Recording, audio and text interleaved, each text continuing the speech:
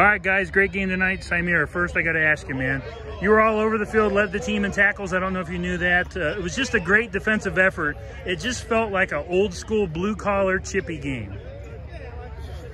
Talk to us about the game, man. Your emotions. Ashland, it just felt like a game from the 80s. It was a pretty good game, man. Until halftime, you know, we had to get the momentum, run the ball, and the defense, you know, they gave us, they did their job, and we gave them the paper back. Symirr, I like too in the first quarter, Ashland came out and they started to run the ball on you guys for a couple of plays and act like they were going to be all big, bad, and tough. And then you guys made some great adjustments, and you guys were able to penetrate their line. Talk about that. Yeah, they just moved the whole defense around. They switched me and MJ, and they just told us to go. Yeah, and Tank, first of all, talk to us too. This is the second week in a row you guys are able to run the ball in the second half. Or in the first half, excuse me. That's got to feel pretty good. Yeah, I give credit to my O-line and the coaches for trusting our running backs to give us a good game. Yeah.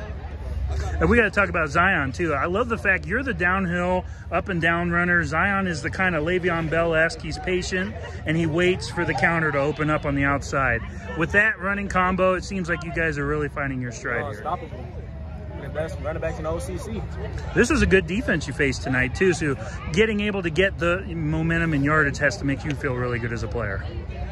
Pretty good, man. And then Symirr, you got to talk about that sack that you had tonight. That was just wicked, man. I heard that hit all the way up in the press box.